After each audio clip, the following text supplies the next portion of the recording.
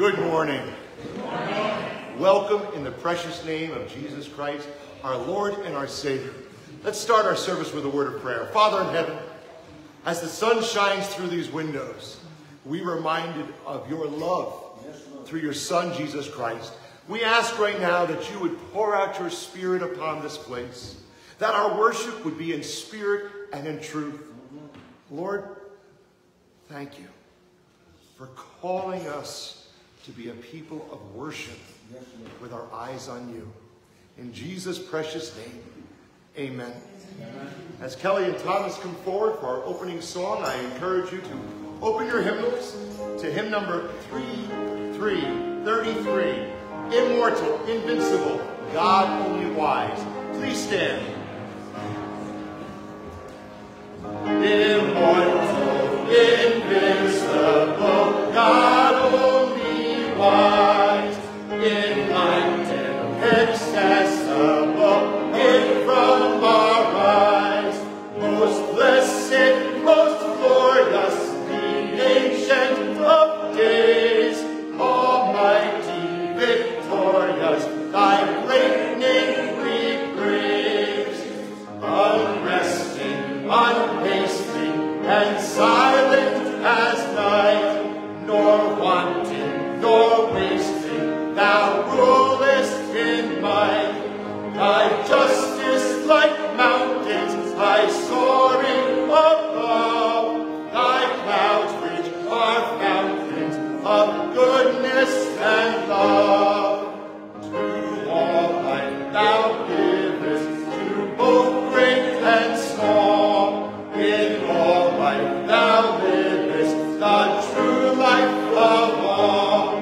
Thy wisdom so boundless, thy mercy so free, eternal thy goodness, for naught changes thee. We're going to do verse 4 too, and I know I messed up. Let's do verse 4 as well.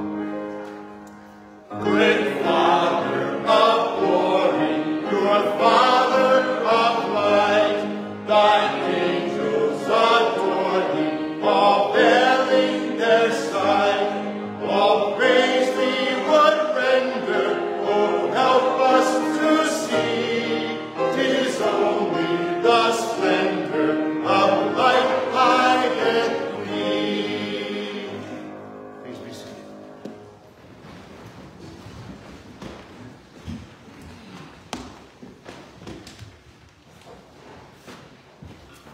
It is Father's Day, and so to the fathers who are here, I wish you a happy, blessed Father's Day.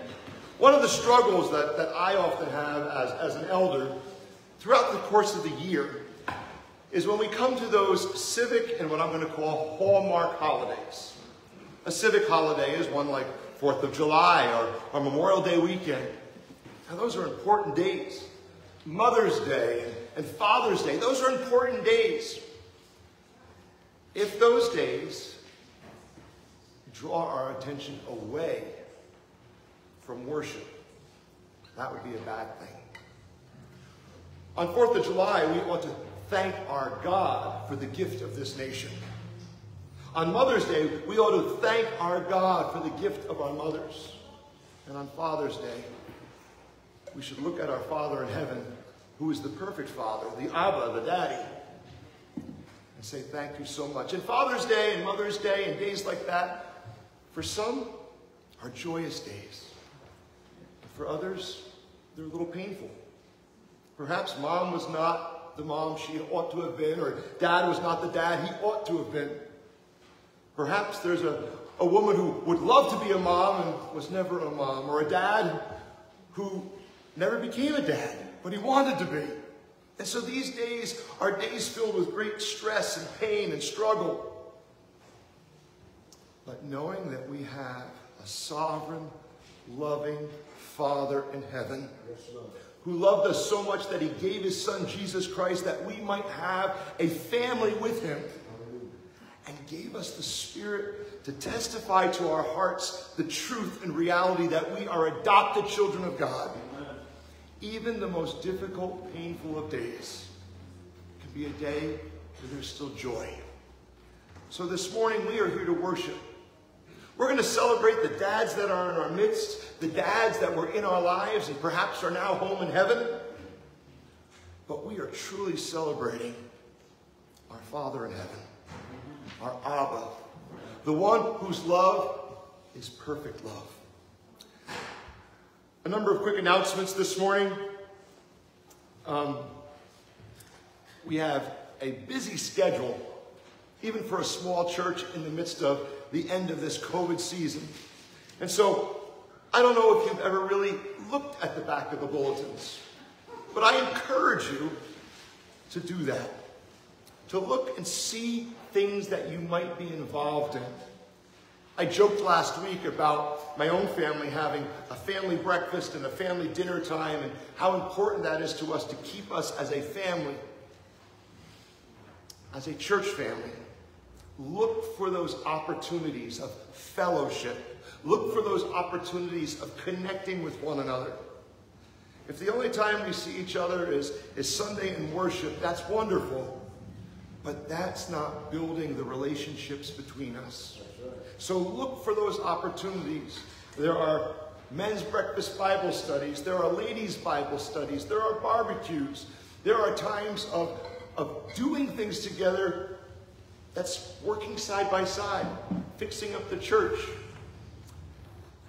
I encourage you to look at what's going on and be challenged and say, you know what? Maybe that wasn't for me, but it ought to be. And I'm going to step into it not because I need that thing so much, but I need the family, the fellowship, the body of Christ. And your presence builds that. So that's my main announcement this morning. Relationships. And I'm going to share one last thing. Most of you know my kids are much older than little ones nowadays. My kids almost all tower over me. Well, I sat with a gentleman recently who was involved in my kids' lives. He was here for a while, and he's not here now. And I shared something with him. By not being here, you are robbing my sons of a Christian man's example. If you don't come for yourself, that's fine. Come to worship the Father in heaven and to touch the lives of the people around you. Amen. When you are not present, okay, it's not about you. It's about worship and adoration and service and touching lives. So we are going to pause for a moment and ask God that he would draw us together as his family, for he is our Father. Father, we live in a culture that's all about us. We live in a culture that is all about our likes and dislikes and wants and pleasures. And that has crept into the church. In the name of Jesus, we rebuke that. And we are reminded that as your children, we are called, every one of us, not just elders and deacons, to be the hands and feet and voice of Christ. Sometimes, Lord, just being present is all you require. So when our brother or sister is in grief and we have no words to say, just being present and sitting with them is comfort. Sometimes when our young people are somewhat lost in this world, being present in their lives is enough to lay the foundation of faith and a walk with you. Find us, Lord, faithful. In Jesus' name, amen. 4th of July, Thursday. 4th of July. Charles is reminding us that on 4th of July, which falls on Sunday, there has been a tradition in Circleville. Tell something real fast. Many years ago, Circleville, actually, this church started the 4th of July parade in this town. It was a bunch of little kids from the church who dressed up their bicycles, and they made a little 4th of July parade. And the next year it caught on a little more, and the next year it caught on a little more. It was little boys that were in the Sunday school, little girls that were in the Sunday school, and now it happens to be a huge, huge fireman's parade. And it's known all over the place because we have more fire trucks than I can count. I can count pretty good. This year it's on Sunday, and so they have decided not to have the parade on Sunday because they want to respect the churches. That's pretty cool in our culture today. So on Saturday, the 3rd of July, at 9 o'clock in the morning, over at the school over here, there's going to be a big meeting of people, and you don't need to sign up, and everybody kind of congregates and figure out, who's going to march with who and for what reason. And then at about 9:30, 10 o'clock, 10 o'clock is the step off. There's a semi-short parade. It's down the one road and right in front of the church here, down 302 and into the park. So it's not that long of a walk. That means most of you can do it. And we end at the park. Well, Charles is reminding me because one of the things that our church believes in is the sanctity of life. And Charles and Ella May and a set of individuals from Orange County every year march in that parade, respecting and honoring the sanctity of life, the unborn child. Now, our church has normally had a vacation Bible school float. And because of COVID and everything else, this year we've still felt we were going to probably put that on hold. But that doesn't mean we as a church should not be representing the gospel in that parade, representing the presence of the light of Jesus Christ in that parade. So I encourage, if you want to get together with a set of people and Trail Life, if you want to get together with a set of people with the Right to Life movement, or even a set of people from Circleville as a church. Upward Basketball. We have so many things that we do in this community to be light of the gospel. Let's not hide it under a bushel. And so I challenge you to be there. And I'll make you feel guilty for a moment. Saturdays, my day starts at 2:30 in the morning at the store. I run out at 6 o'clock in the morning to do stuff with church. I'll be going to the parade, marching in the parade.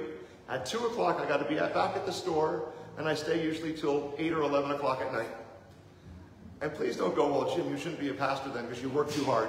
I appreciate your love, but if God calls me to love him, let me love him. If I can do that, some of you can be on the sidelines of the parade encouraging others, and some of you can march. Please be a witness in this community, and one option certainly can be the Orange County Right to Life. Anyone else this morning? Or an announcement I may have forgotten? I got one. And this week, we're going to be taking up the floor. So, any help pulling up the gym floor is appreciated. We can put what we can in our dumpster for now and just get started on that. For those who couldn't hear, Jamie is reminding us the brand new floor is arriving on June 28th for the New Life Center. Everything's been paid for. It is fully paid for. What a blessing. And this week, our plan is to start ripping up the old floor. It comes up easy, but it's a big floor. So if during this week you have any time, speak with Jamie. Probably more towards the end of the week it's going to happen. But we are planning to rip up that whole floor and cart much of it to the dumpster. Pile what we can in a corner and get it ready for the next empty dumpster. But that part we need to do as a church family ourselves. And so if you are semi-young, under 80, 90, well, because I've watched Don work, so I know that Don can do it. So anyway, if you are able, we would love to have your help. Anyone else this morning? Very good. In your bulletins, there is an insert. And for this, I'd like to ask that you remain seated. But it's a Father's Day responsive reading that comes right out of Scripture. I will read the portion that's not bolded, and I will ask that you join with me as we read together the portion that is bolded. Philip said to him, "Lord, show us the Father, and it is enough for us. Jesus said to him, have I been with you so long, and you still do not know me? Philip, whoever has seen me has seen the Father. For all who are led by the Spirit of God are sons of God. For you did not receive the spirit of slavery to fall back into fear, but you have received the spirit of adoption as sons, by whom we cry, Abba, Father. The Spirit himself bears witness with our spirit that we are children of God. And if children, then heirs, heirs of God and fellow heirs with Christ, provided we suffer with him in order that we may also be glorified with him. See what kind of love the Father has given to us, that we should be called children of God. And so we are. The reason why the world does not know us is that they did not know him. Beloved, we are God's children. Now, and what will be has not yet appeared. But we know that when he appears, we shall be like him, because we shall see him as he is. This is the word of the Lord. I'd like to ask if Kelly and Thomas would come forward. And while they're coming forward, if you would turn in your hymnals to page 143. 143. This is my Father's world. Please stand. This is my Father's world, and to my listening ears, all nature sings, and around me rings the music of the spheres. This is my Father's world, my rest me in the thought of rocks and trees, of skies and seas, and the wonders wrought. This is my Father's world. The birds their carols rise, the morning light, the lily white, declares their Maker's praise. This is my Father's world. He shines in all that's fair. In the rustling grass I hear him pass. He speaks to me everywhere.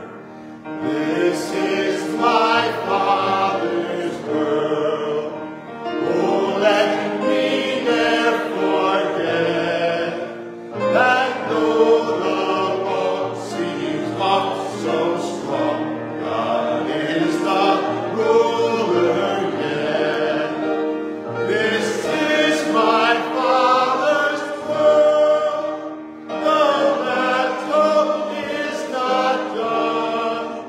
Jesus who died shall be satisfied, and earth and heaven he won. And number 9, glorify thy name.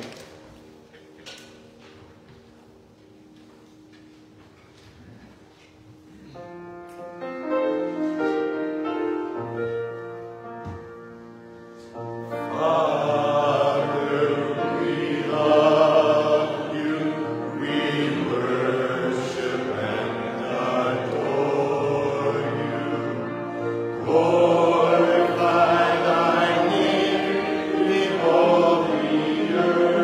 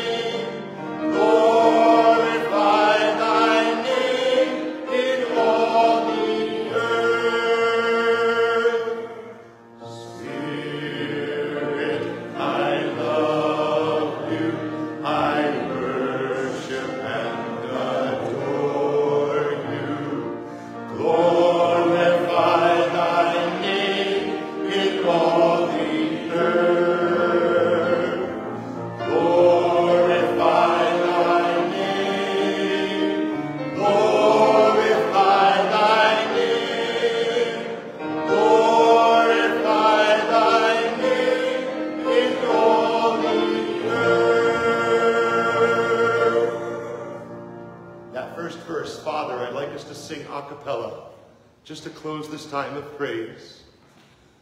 Father, we love you, we worship and adore you.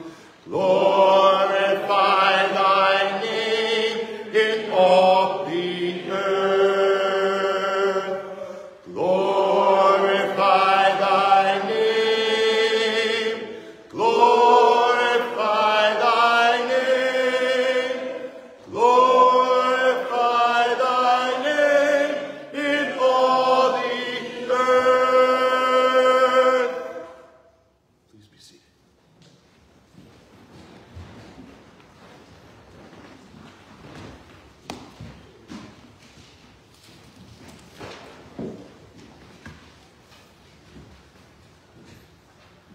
Before we read God's word, we're going to pause for a moment of silence, and I'm going to ask that you pray for me, because for whatever reasons, I am having a very difficult morning.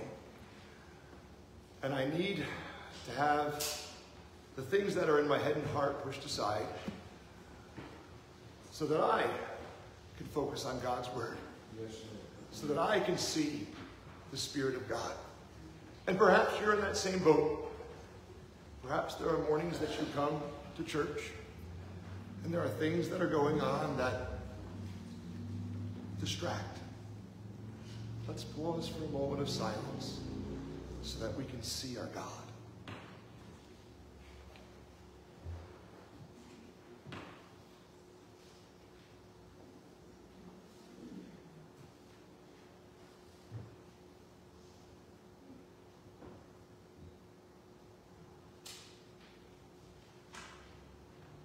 Oh, Father, you are a good, good Father.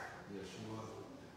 So as we come to your word, holy, written, inspired, inerrant, let us hear your voice. Testify to our hearts through your Spirit.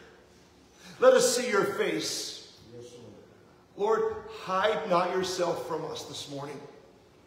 For some, we need our spirits lifted with encouragement. For others, we might need a word of discipline, accountability. But, oh Lord, how wonderful it is that you are a good, good Father. Yes, Lord. This we pray. In Jesus' name, amen. Our first passage of Scripture this morning is found in the book of Proverbs.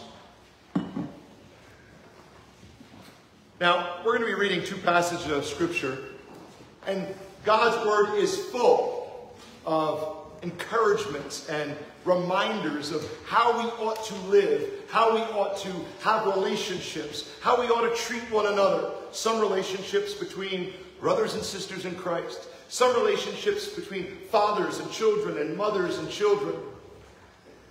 And this morning, as it's Father's Day, we're going to look at the relationship of a father to his children, of a mentor, a male role model to those who need, boys and girls who need that male role model. Proverbs chapter 22, starting at verses 1 through 6. And verse 6 is normally the only verse that we read, but I'd like us to read verses 1 through 6. A good name is to be chosen rather than great riches, and favor is better than silver or gold. The rich and the poor meet together. The Lord is the maker of them all. The prudent sees danger and hides himself, but the simple goes on and suffers for it. The reward for humility and fear of the Lord is riches and honor and life. Thorns and snares are in the way of the crooked. Whoever guards his soul will keep far away from them. Train up a child in the way he should go, and even when he is old, he will not depart from it. And our next passage of Scripture this morning comes from the book of Deuteronomy.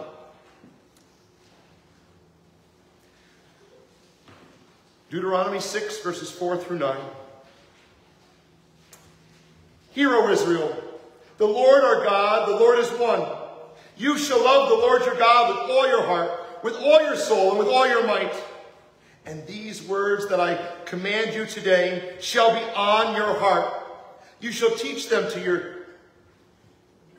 diligently to your children, and shall talk of them when you sit down in your house, and when you walk by the way, and when you lie down, and when you rise.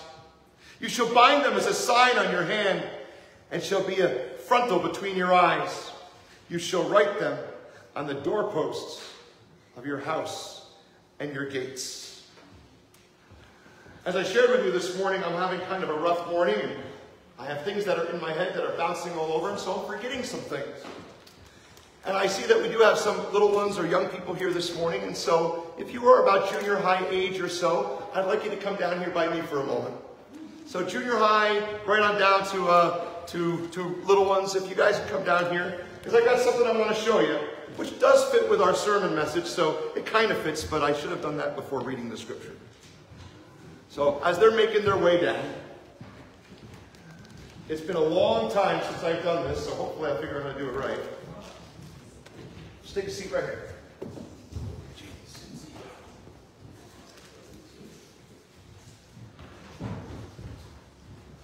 Good morning, guys.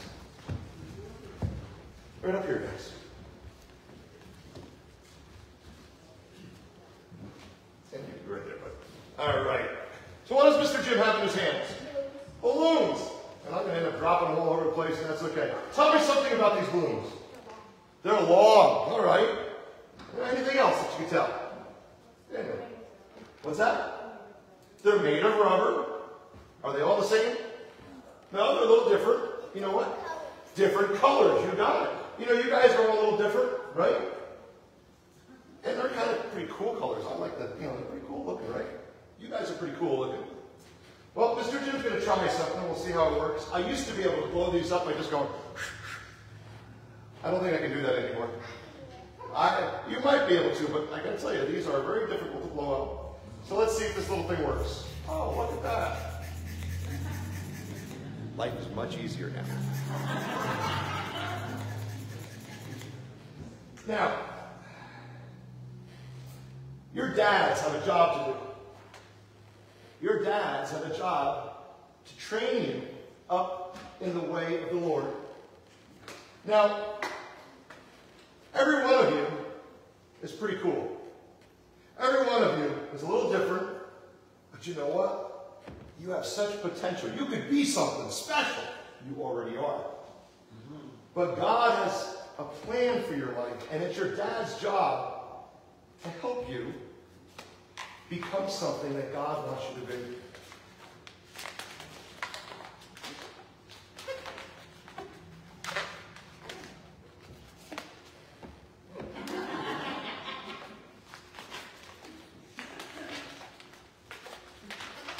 Now, what is Mr. Jim doing? Well, I'm making something, but how am I making it, JD? I'm twisting it. You know what? The balloon is going, ow! That hurt! Just leave me alone. But sometimes, it takes a little bit of push and pull, a little bit of discipline. We don't like that much. I don't like it much.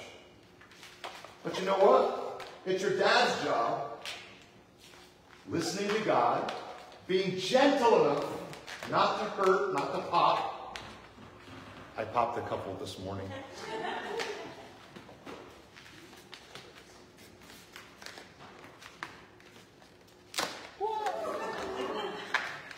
And sometimes the kids don't always listen.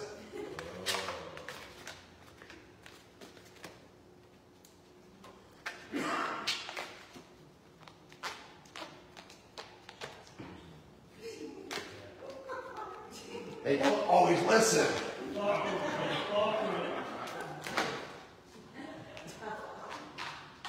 We'll get there honest.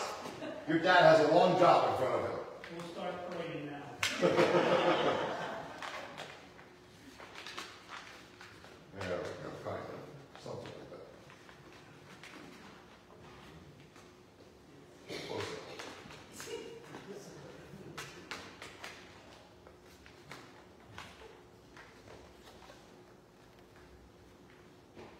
Not bad. It took a little bit. Now, was that real quick? Kind of, but no. You have better patience than he does. Your dad's got a job to do. And that job is to take something that really is beautiful, colorful, different from other people. Every one of you is special. But Dad's job is to shape and mold and teach you character, to teach you about Jesus Christ, to teach you to live and walk in a way that honors him. And there's a promise in the Bible that when you train up, when you shape, that even when you're old, those seeds of truth will be in your life. That you will still know and believe and trust. I had trouble with the balloon. It popped apart a couple times. I had to go back and redo it. There are times that Dad's going to tell you the same thing that he told you yesterday. Now I know my dad was not perfect. And I know that I'm a dad and I'm not perfect. But God gave me a job. And God gave your dads. And the men in your life, maybe it's an uncle, maybe it's a grandpa, maybe it's a Sunday school teacher, but to shape and mold you so that you could be who God wants you to be. We're going to pray, and then we're going to go back to our sermon. Father, thank you for each one of these young people, for they are precious in your sight. May they be shaped and molded by the fathers and the men in their lives, so that they might be the image bearers of Jesus. In your name, amen. You guys go back to your seats.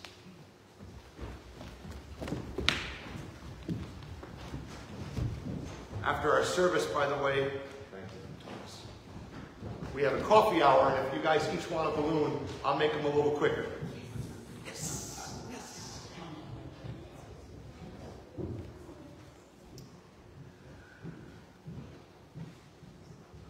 Today, in our culture, Satan has begun to loom very large.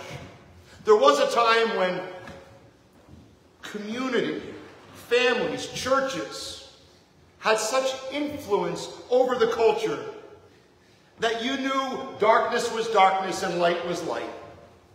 You knew that that family over there who had alcoholic parents and whatever, that was a bad thing. And it was obvious to everybody.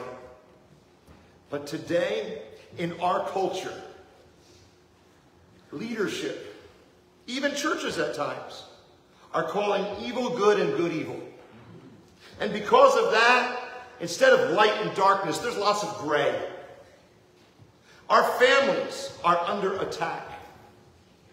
Fathers are scolded for being fathers. Mothers are scolded for being mothers. It is more the culture that wants to raise our children, the school systems and the politics and beyond the family. The values that mom and dad and grandma and grandpa want to impart to their children are often seen to be counter to what is politically, educationally correct. It is not the school's job to teach your children values. It is not the community's job to train your children up in the way of the Lord. For I will tell you, if you let the school do that, when they are old, they will not depart from it. If you let the community and the culture train up the children of the church, when they are old, they will not depart from it. Proverbs. Proverbs starts out with basic advice to a father. A good name is to be chosen rather than great riches. What does it mean by a good name? And favor is better than silver or gold. Now, favor is not, oh, we like him.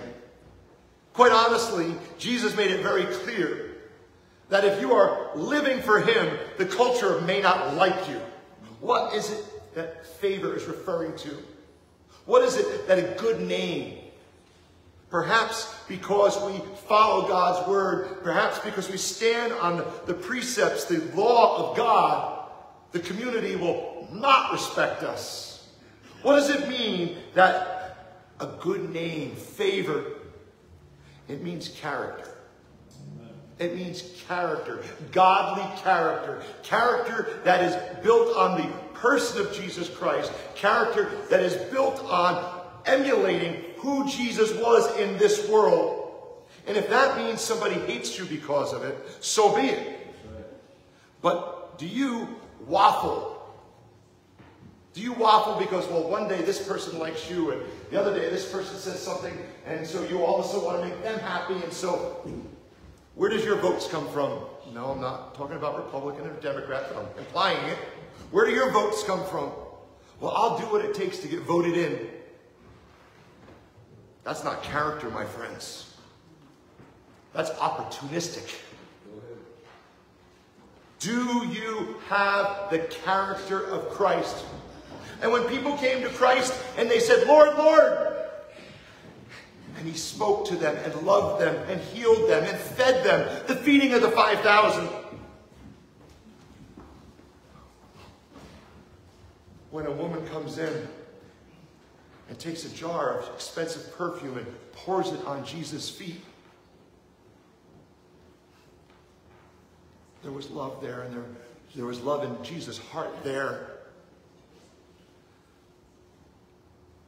But there was also individuals who looked at Jesus with contempt in their heart, with guile in their heart. Jesus didn't change his message to make the Pharisees happy and like him. Jesus didn't change his message to make the Gentiles like him, or the Jews like him, or the women like him, or the men like him. Jesus' message was God's message. And the church's message is God's message. And your message in your households, to your children and your grandchildren and the children of the church. Because do you realize that when we baptize a child, yes, I know not everybody in Christendom does the same kind of baptism. Some people it's adult baptism and you dunk, and some people it's infant baptism and you sprinkle. But in our church, we understand the covenant being when this child is brought before the congregation, we make a covenant that mom and that dad and this church, this body makes a covenant that child is a priority in our life. And we trust that God is going to change that child's heart, and we are going to be faithful instruments of God, pouring into that child's life what they need to know Jesus as Lord and Savior. And if we fail in that, we have failed God. If we fail in that, we have failed our promise to God, our covenant to God. What a blessing it is that God doesn't fail. We do, but God doesn't. What does it mean that a good name is to be sought after? What does it mean that favor is to be sought after better than riches? It's your character. Are you one person in church and somebody completely different at home? Are you somebody in a Bible study one way, but at work you are completely different? Well, I have to tell you, then there's a problem with your character. It's wrong. If the language you use, if the attitudes you carry are different. Now, I'm not talking about a good day and a bad day. If you have a bad day at work and you have a bad day at home, it's okay. It happens. If you have a good day, and that happens. I'm talking about your character, who you are. We are not somebody that a switch should be turned on and off. That when we're in church, we are pious and holy, and when we're at home, we're at ease. And oh, is God around? Yeah. Oh, it's dinner time. We'll pray now. But the rest of the evening is an evening of whatever. What is your character? Train up a child in the way of the Lord. I'm going to tell you, if we as a church do not train up our children, our young people, we will leave that to someone else. And that individual, more than likely, is not being led by the Spirit of the living God, but instead is being led by the spirits of this world, by demonic forces, and they will take every opportunity to infect and infest the lives of our children.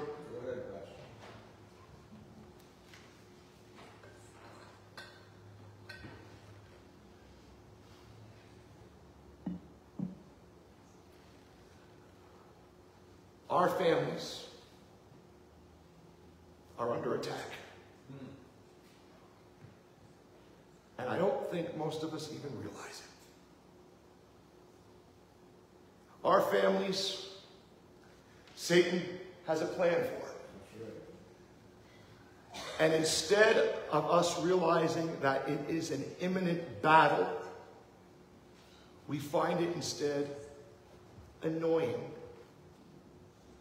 My friends, something that annoys you is not really a threat. Something that gets under your skin a little bit is not a threat. Our children are being threatened. And are we standing as a church, as parents, as adults? The rich and the poor meet together, and the Lord is the maker of them all. The rich and poor meet together, and the Lord is the maker of them all. Our God is sovereign, my friends. There is not anyone who is not under the hand of our God. And our children are his gifts. But we have been called to task. We are being reminded in verse 2 that God is the maker. God is the sustainer. God is the creator. God alone is the one who we ought to have our eyes on. We have been in the midst of a summer series on Elijah and Elisha. And if you notice, we're not reading out of Kings today. And so we've taken a break for Father's Day to look at these passages. But in the day of Elijah and in the day of Elisha, there was a battle for the hearts and minds of the people that God had chosen. God is still over Ahab, whether he knows it or not. This past year when we went through Daniel, God was still over Nebuchadnezzar, whether he acknowledged it or not. Our culture does not realize who sits on the throne, but we do. Here we have a passage of Scripture that is calling out again to remind us that every child, every human being is under God. Now, yesterday during our session meeting with the elders, we looked at something that was kind of interesting. Often in Scripture there are two concepts that are paired together describing God. One is his justice. One is his righteousness, his holiness. And the other is his love and his mercy, his steadfast love, his covenant love. Those are two very different things. We read that in Scripture and almost gloss over it. Fathers, parents, adults in the church who are helping raise our little ones. Holiness, justice, righteousness is the truth and it must not be watered down to make others happy. But mercy and grace and covenant love is how we treat somebody and care about somebody who really is not living the way they should, because that's how God treats us and loves us, even though we don't deserve it. Often what people try to do is, well, if we water this down, it's easier to do this. How that leaves a sour taste in the mouth of our God. God's righteousness and justice and holiness must not be diluted. Amen. And we are called to be like him. Scripture says to do justice, to love mercy, and walk humbly before your God. To do justice, stand on the truth and do not waver. To love mercy means when you love something, well, you run after it. Some of the older guys here, when you were younger and there was a young lady who's probably sitting next to you right now, or maybe she's at home or whatever, but you ran after her. Your children whom you love, especially if they're in danger, you run after them. Mercy, you run after it. You do justice. You stand on truth. You do not dilute it, but you run after. You run after, you care about, you want so desperately that you are going to move in the direction of mercy, love. It takes you moving, getting off your seat. There are people in this room right now who need some mercy. From some people in this room, I need some mercy. I'm going to tell you right now, some people have not given it. Run after mercy, love. And how do we do that? Walking humbly before our God, knowing that he's on the throne and not us. Knowing that it's his throne and not our throne. Knowing that his ways are not our ways, last week's sermon. And that's okay because he's God and we're not. The rich and the poor, God made them all.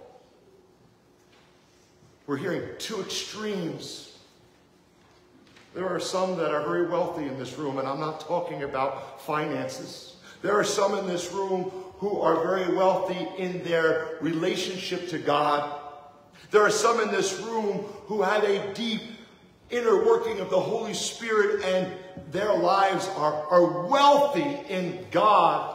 And there are some in this room who are struggling. There are some in this room who maybe they think they're wealthy, but they're not. And maybe they know they're not wealthy. Lord, I just don't see you when I need to. Lord,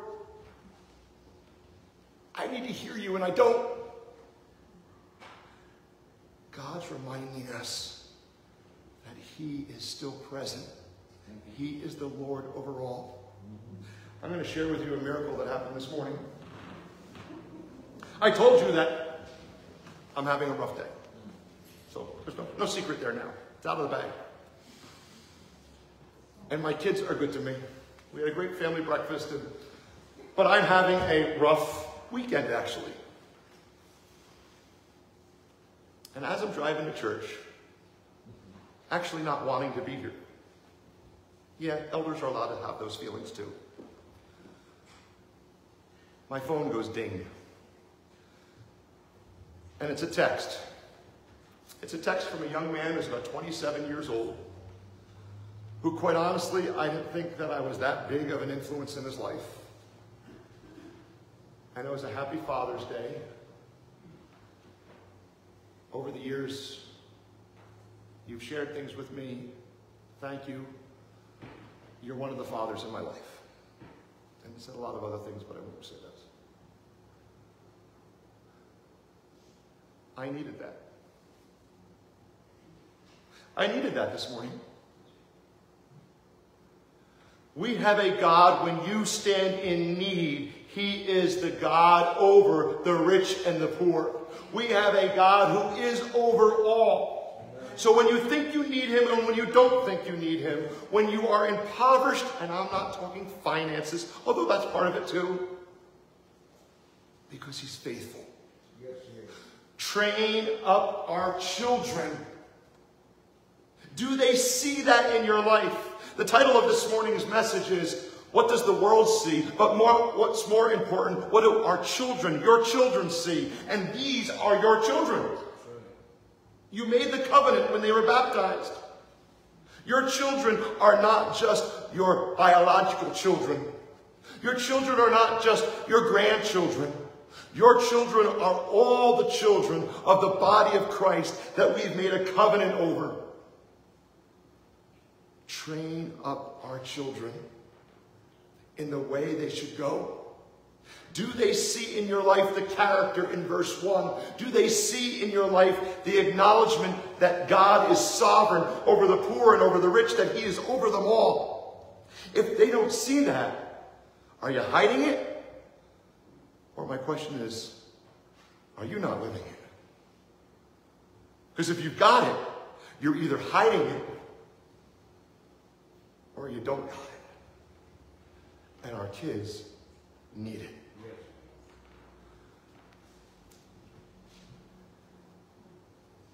The prudent sees the danger and hides himself, but the simple go on and suffer for it.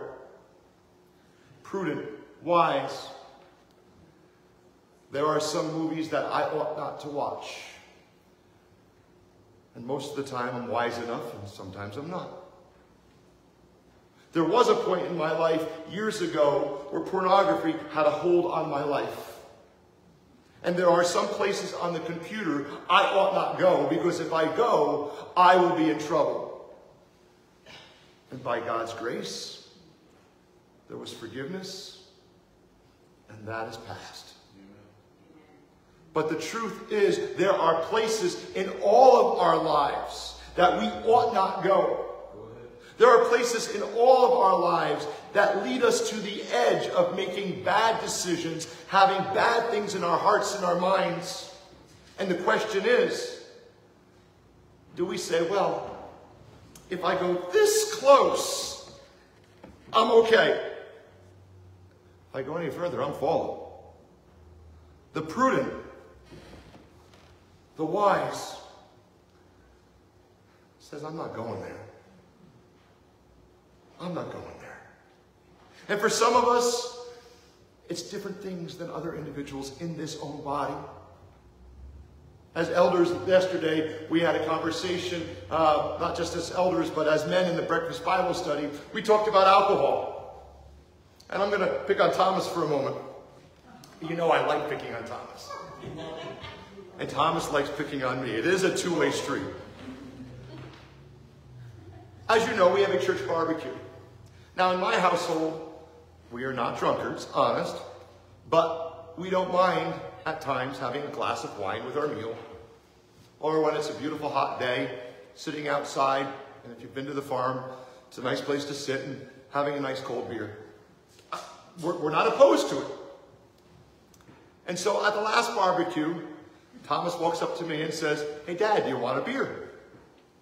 And I said, "No, this is a church barbecue." Not because I'm trying to hide it. If I was trying to hide it, I just did a bad job of it just now.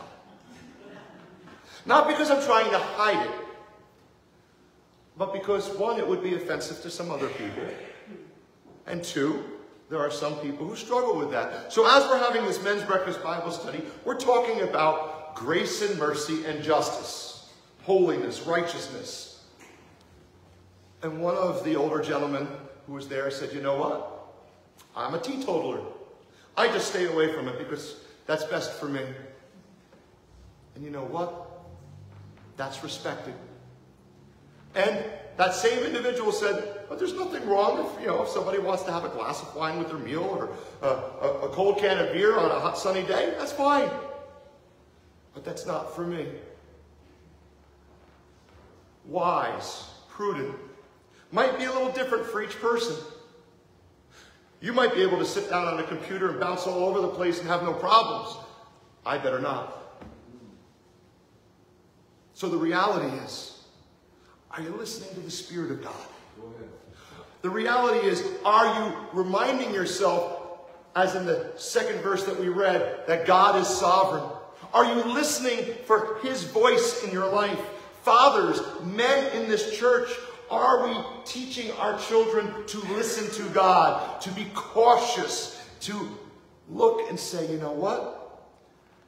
That's an area I ought not go. The world, I'm going to tell you right now, the world is getting what it deserves. The world has chosen to call evil good and good evil, and there's unintended consequences that are hitting the culture right now that the culture doesn't even like. But they set the stage for the problems. With this whole world of transgender, gender fluidity, there are problems that are creeping up that even individuals who thought that was a good idea are now saying, I don't know if this is such a good idea anymore. Where it's leading.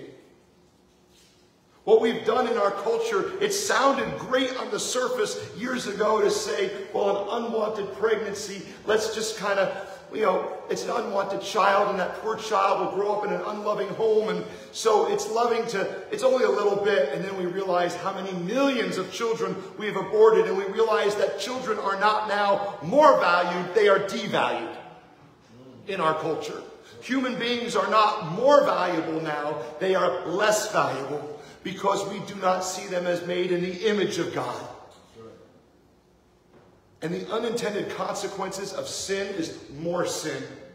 The unintended consequences of closing our eyes to God's way and putting ourselves on the throne is disaster and damnation. That is the truth. The intended consequences that God had by giving us law was not so that we had no fun, but that we would have our lives in abundance. Yes, that we would have our lives in fullness. I'll use a quick example. My grandmother, on my dad's side, loved candy. She loved sweets.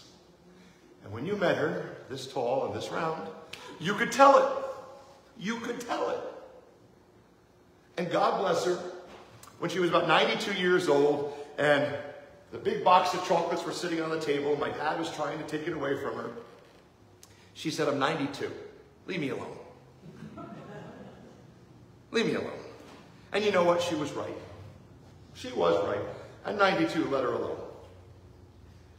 But my grandmother did struggle with health throughout her whole life. She really did not eat in balance and exercise in balance. And because of that, she really never played with me. She could never keep up with me. I have a little bit of energy, as some of you know. And I grieve that because my other grandmother taught me how to cook. I learned how to sew. I made dolls. My other grandmother would take me down to the beach and go into the water with me. And my other grandmother was constantly thinking about, not so preoccupied that it bothered her life, but constantly was preoccupied with, how can I be all God wants me to be? Now, I love both of my grandmothers, and they are both two wonderful ladies, and I look forward to being in heaven with both of them, because both of them knew Jesus Christ as their Lord and Savior. But it was obvious to me that one of my grandmothers, she had her life revolve around, Lord, whatever you say, it's not about me, I'll do what you say. And my other grandmother was, I like what I like. And I want what I want. And I'll do what I please. Thank you. What are we showing our children? Go ahead, Pastor. What are we teaching our children? Who is on the throne?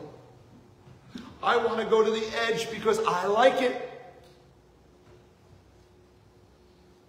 if God says don't go there, That's right. don't go near there. And some of you might be called to places that others can't go. I've shared before, I knew a pastor who went to a bar every Friday and sat down and studied for his sermon at a bar. And that was an odd place to study for a sermon. And his reason for being there, with the glasses clinking and the beer being poured, was he was looking for opportunities to share Christ. I know other pastors who struggle with the drink, and they ought not use that as an excuse for evangelism. Not every one of us are designed the same way and called to have the same ministry, and not every father in this room or mother in this room is called to be the exact same template of activity. But we are all called to point our children in the way they should go, so that when they are old, they will not depart from it. And if we don't do that, we are failing our God.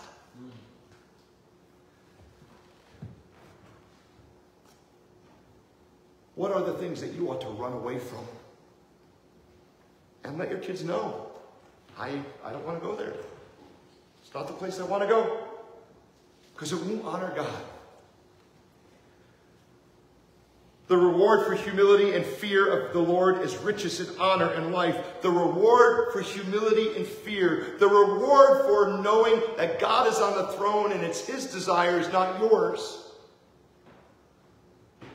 And I've had some pastors who want to make this so earthly minded that they're no heavenly good. And what that means is they say, well, as long as I live for God, I'm going to be very, very wealthy. And so any poor person in my church, is obvious they're not living for God. That is not what this is saying. The wealth that is being talked about here, the life that is being talked about here, the riches that are being talked about here are the relationship that you have with your Father. There are wealthy families that you look at the relationship between the husband and the wife and you go, ooh, that's pretty cold. You look at the relationship between the father and the children, and they've got all the money and all the toys and all the camps and all the opportunities in the world. But the relationship between the dad and the children is non-existent. That's not the wealth God is talking about. That is not the wealth that we are hearing in God's word. God provides enough. I'm going to tell you what, he provides more than enough. Yes, he does. I don't know how, but I know why. Because he's a good father. Yes, he is. Who loves his children. And so that family who they're wondering where the next mortgage payment is going to come from. They're wondering where the next rent check is going to come from. They're wondering where the next meal is going to come from. That family might have far more wealth, far more riches than the person who's got a summer home here and a winter home there. My friends, what are our children seeing? If they're seeing that we are after that kind of wealth, they're probably not seeing or feeling or understanding what true wealth and true riches are. Our culture has diminished the value of covenant relationships. Do you know what polyamory is? Polyamory is a brand new thing, but it's not.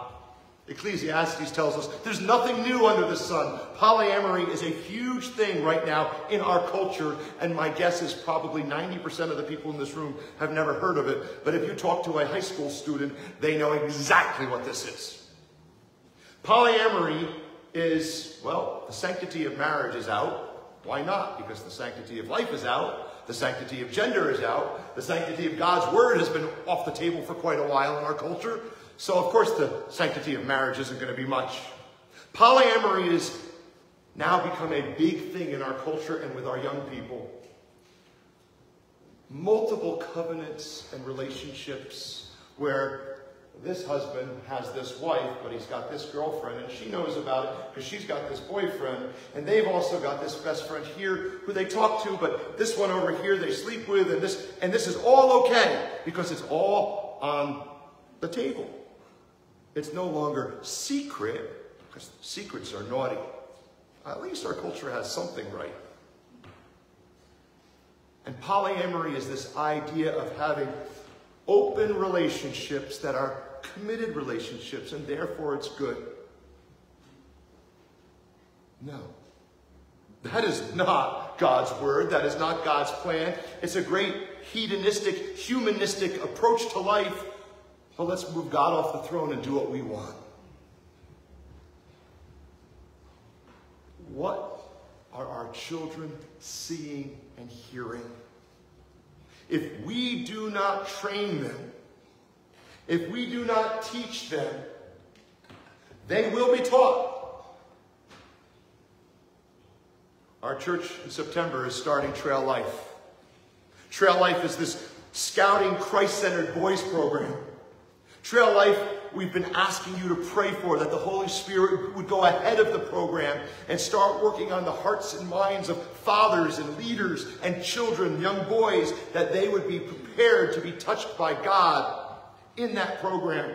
Because if this program is about archery and campfire building and it stops there, then we have wasted our time. If this program is not about leading fathers and men and boys and families into a relationship with God through Jesus Christ, if it's not about that, then we ought not do it as a church. And I will tell you, what excited me was when I had to be interviewed, when I had to call the headquarters, they called me, and sit me down, figuratively speaking, because I'm on the phone, and they began to ask the questions. Does your church, and do you believe in the Father, the Son, and the Holy Spirit? I'm like, wow, yes. But that's pretty basic. Do you believe that God made man and woman, period? Wow, that's countercultural. Yeah. Do you believe that marriage is one man and one woman? You know what? I'm not used to boys programs and girls programs and youth programs asking that level of question. And my heart leapt within me. Do you believe? And if you believe it, teach it, train it, or the culture will teach, and it is. One of the young people in this last year who worked with me, the only reason I learned what polyamory was is because he told me. I hadn't heard it before. The young people who work for me, I have 18. I'm the oldest, of course, but 18 right on up. And here's an 18-year-old young man. And, you know, I'm often hearing about boyfriends and girlfriends. And he's talking, and then he's talking. And I'm like, oh, did you get a new boyfriend or a new girlfriend? Or, yeah, there was a whole world there. And he's like, oh, no, it's all one. I'm like, what are you talking about? Oh, I believe in polyamory. And then I began to ask, and everybody on my crew knew what it was. All the young people knew what it was. This is their new thing.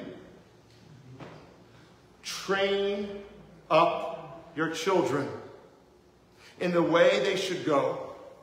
And when they are old, they will not depart from it.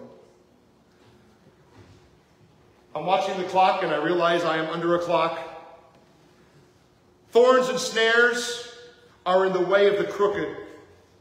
We've already talked about that our culture had unintended consequences. They even in the culture who think that wrong is right and right is wrong don't like how wrong it's going. Thorns and snares are in the way of the crooked. Think for a moment of the story of Esther and Haman. Haman built the gallows not for himself but for Mordecai. But he ended up on the gallows. Our culture does not always intend the consequences that come about. But when you step away from God's law, you will find that you fall further and further away from His grace. When our culture and our country steps away from God's law, we find that we fall further and further away from God being in the culture. We've asked God to step away, and some of us and some of our cultural institutions are finding that God is answering that prayer. And we as a church ought to be crying out louder than ever before, Lord, have mercy. Lord, you are slow to anger and steadfast in love. Lord, you are long-suffering. Please, Lord, change this world.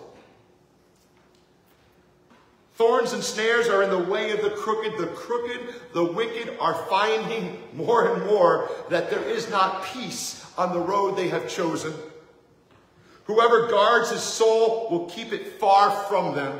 That is you and I. That is our children. Whoever guards their soul, the fear of the Lord is the beginning of wisdom and knowledge. If we have respect for God's word, God's law, God's plan. And then the verse that we've been focusing on all morning. Train up a child in the way he should go, and when he's old, he will not depart from it. The verse in Deuteronomy, the passage, I'm not going to go verse by verse, but it has that odd portion where it talks about taking that phrase, the Lord your God is one. Love the Lord your God with all your heart and all your soul and all your might.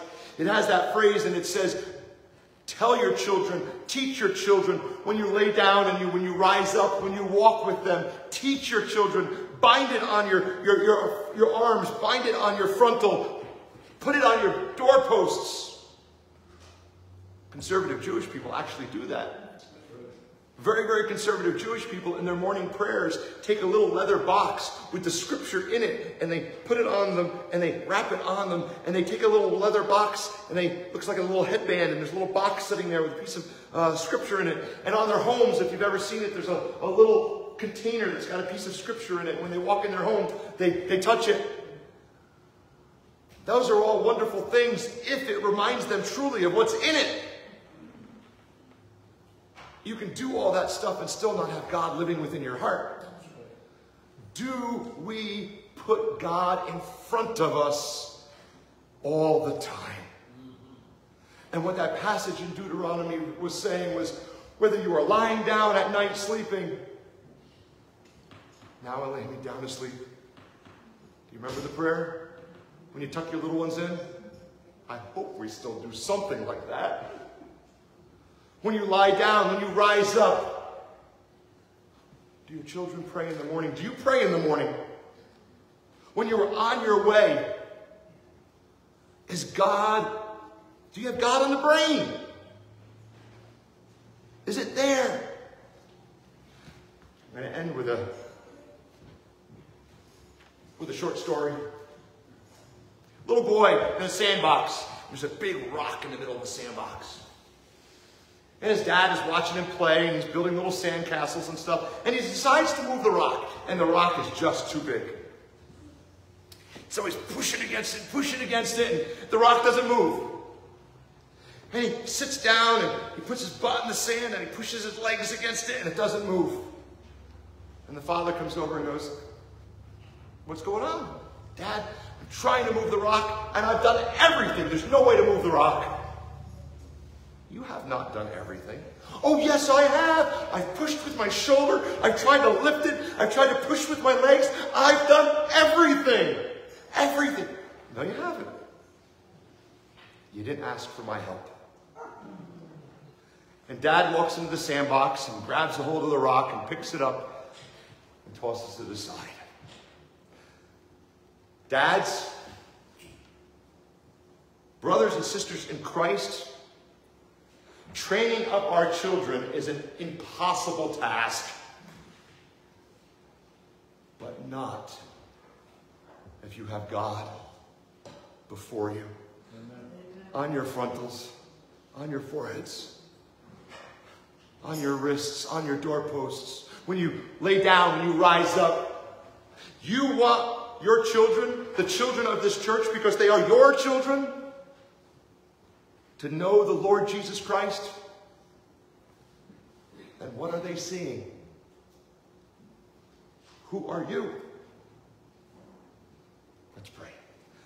Father, forgive us that we don't ask for your help enough to move the rocks so that there is a place for our children to grow and play and mature. Father, forgive us that we do not revolve our lives around the relationship that we ought to have with you. And how wonderful it is that you are a good and loving Father, and that no matter what, you are faithful. So in our failings, we cry out, how great thou art, because you are faithful. In Jesus' precious name, amen.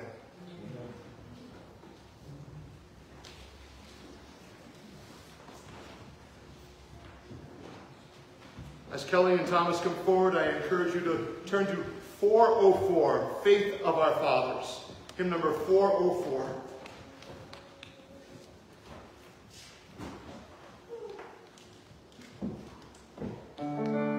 Please stand.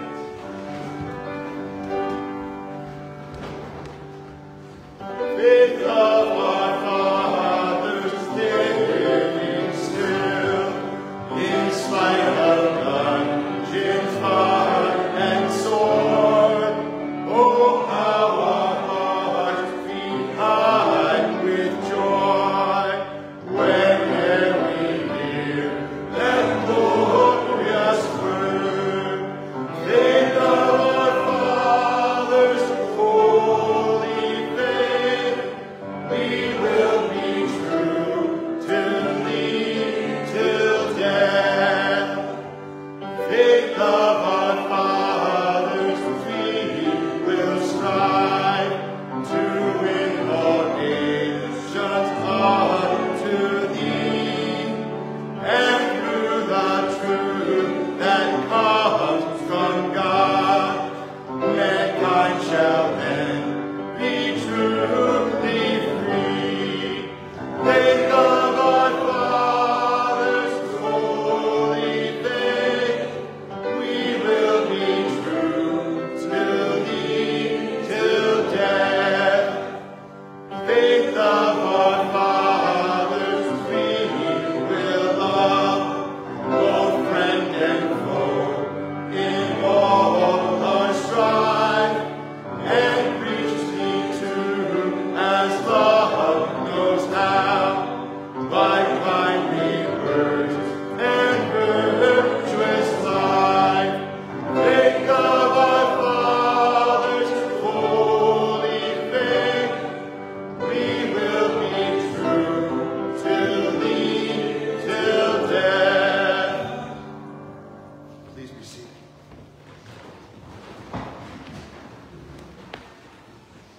While we are seated, the tithes and offerings will be received. There's going to be a song on the video, and if it's one that you would like to sing along, you are encouraged to do so. How great a Father's love.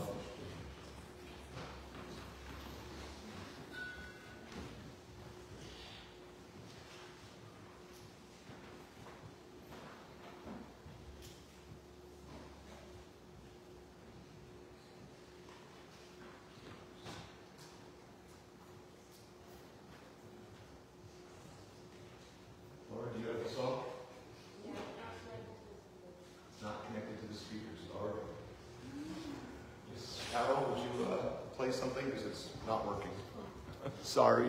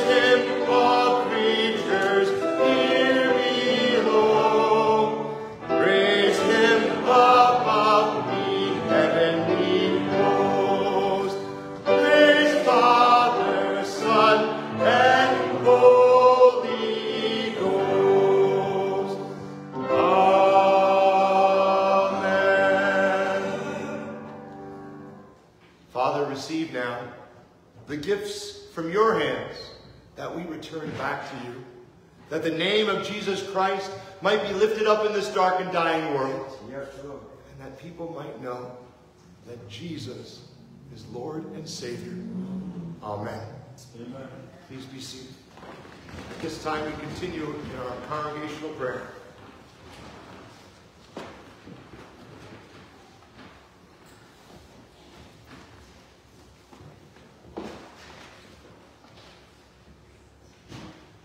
Good morning, church. Good morning. What a privilege it is to stand in front of such a great crowd of witnesses for the Lord Jesus Christ. A testimony in itself. First, I'd like to start off by praying for the church and the people that are here in worship, and praying for the people that are not here in worship, and also our enemies, Lord. We know that prayer changes everything. So continue on praying without ceasing, and pray for the people that you don't like, and let them know that you love them. We might not. I'd like to pray for the congregational families. Bruce Bergman,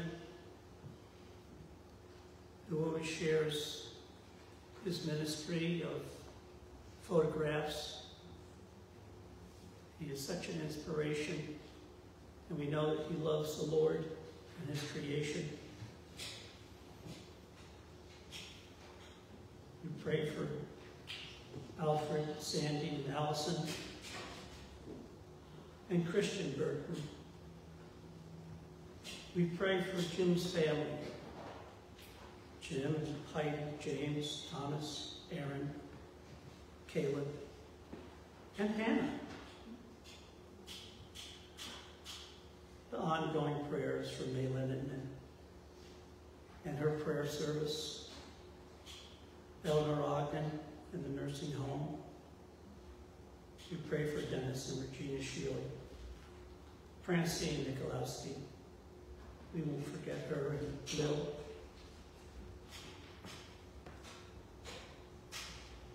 Lorraine Otherberg,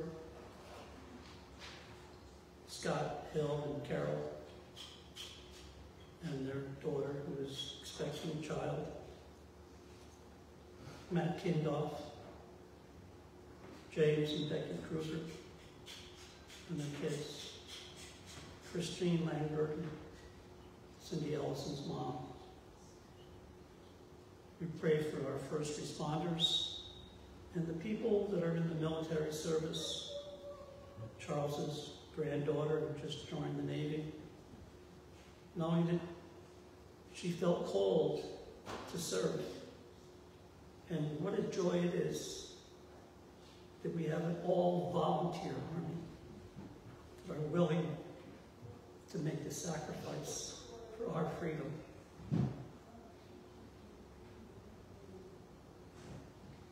I'd also like to keep our missionaries in prayer. Evermore Williams, he's doing Christ's love in action, which should call us all to action. Now I'd like to open up the floor for congregational prayers, because we know that prayer is the most powerful thing this side of heaven. So feel free to offer up your praises and concerns. Dear Heavenly Father, let us remember all the dads that are here, even the ones that even passed on. And please tell my dad I said happy Father's Day, and we all miss him. And watch over those who are here. Watch over Ken and Neto, Don, Pat Cook's sister, and watch over everybody else. Watch over me. In Jesus' name, amen. Father, we think of the Kruger family in a special way. They've lost a few members of their family in the last 2 weeks. And there was sickness and struggle. Yes, Lord.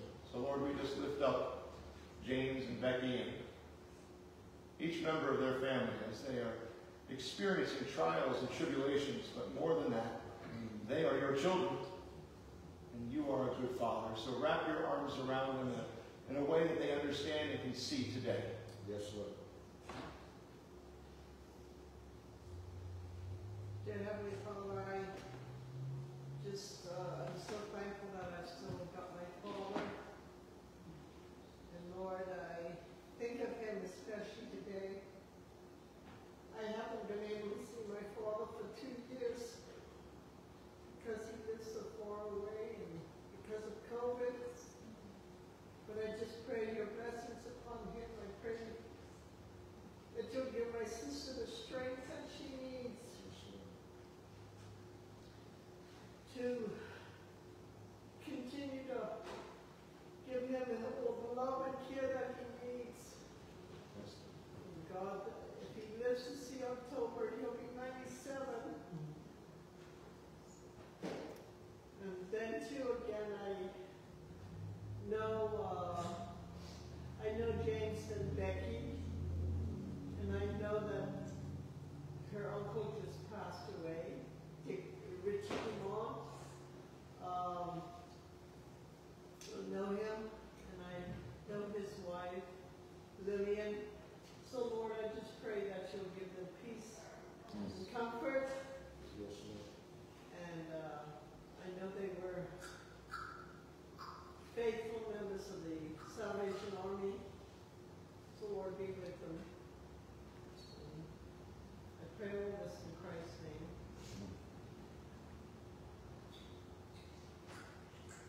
Father, I thank you for the healing and the strength that you've given to Jim, and the healing and the strength that you've given to my wife, Valerie. I praise you and praise you and bless you because of your faithfulness and your goodness.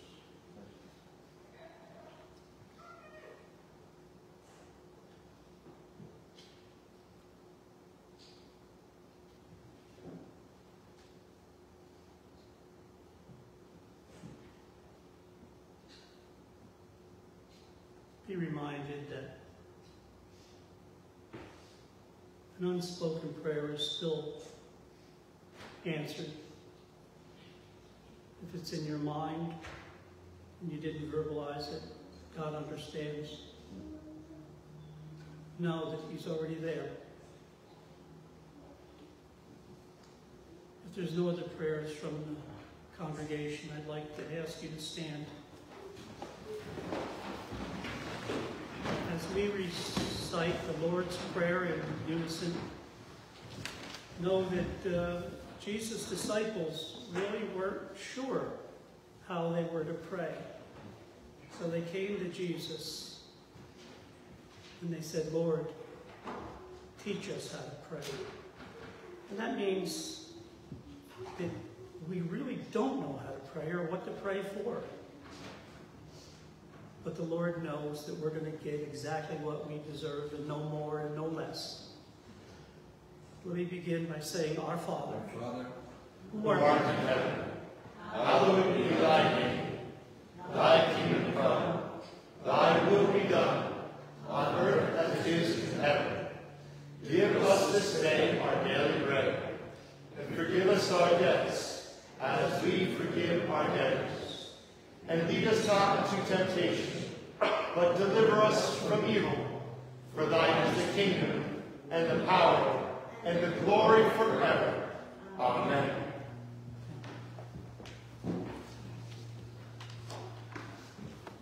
How great thou art. Do our children see that? That we believe our God is mighty and wonderful. This was the favorite hymn of Mr. McVicker. He showed his children how great a God we have. So as we sing it together, let's sing it to our Heavenly Father. Hymn number 147.